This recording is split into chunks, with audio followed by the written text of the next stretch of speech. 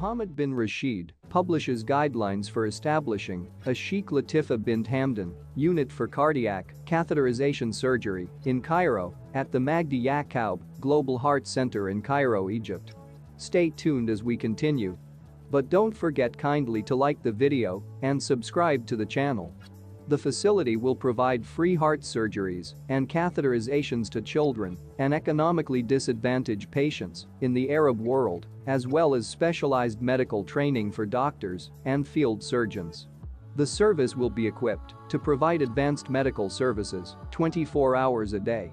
The department's operating rooms will be equipped with the latest medical technology, including robotic surgical equipment capable of performing 9,000 catheterization procedures annually.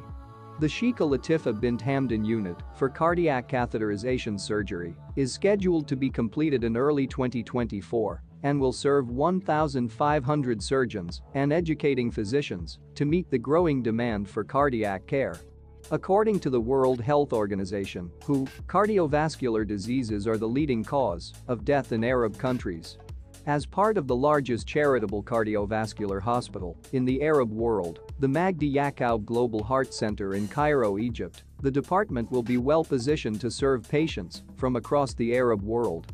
The facility will fill the gap in cardiac catheterization care in the region and make it accessible to a broader patient population, particularly children. The facility will also help build health capacity in the Arab world by supporting the training of new cardiac, thoracic and cardiovascular specialists.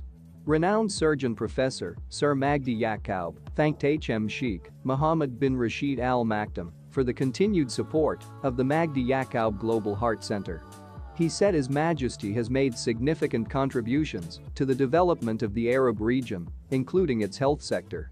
According to WHO, cardiovascular diseases kill 17.9 million people worldwide each year. WHO estimates that 54% of non-communicable disease deaths in the region are due to cardiovascular disease. Thanks for watching.